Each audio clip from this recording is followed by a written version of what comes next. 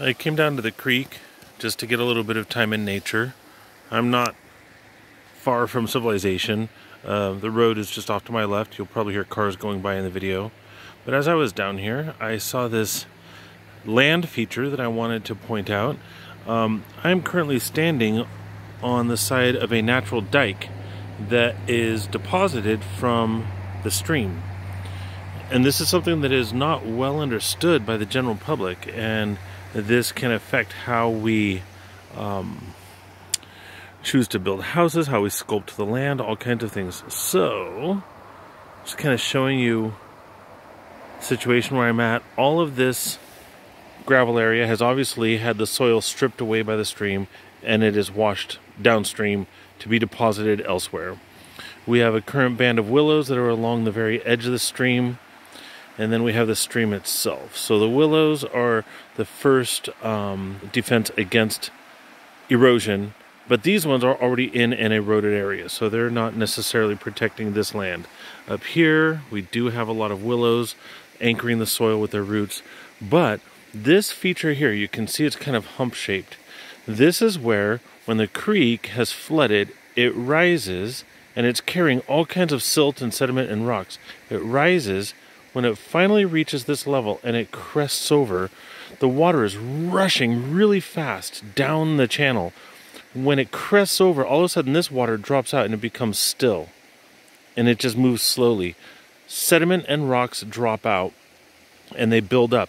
This dike here, which comes all the way down here, and it follows down, it narrows down, and then it basically ends down in here. It gets smaller and smaller and smaller, or lower in elevation. This is all streamside deposit where the floods have released their sediments as soon as the water slows down by breaching over the edge of the shore. It slows down because all of a sudden it no longer has this more narrow channel.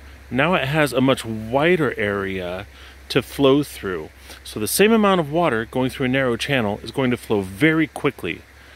That same water, once it reaches a higher level and it spreads out, it just slows down and moves much more slowly. That is what allows the sediments to drop out.